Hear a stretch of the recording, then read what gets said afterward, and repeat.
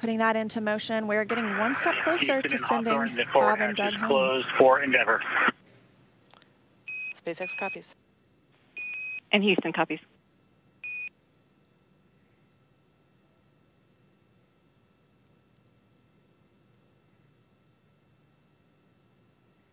And we just got confirmation that capsule Endeavour has closed the forward hatch.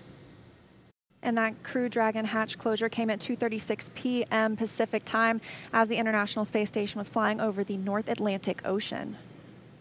And here's an internal view of the Dragon spacecraft. We've got Bob in his, looks like his comfort garment, which would be what he wears underneath his suit.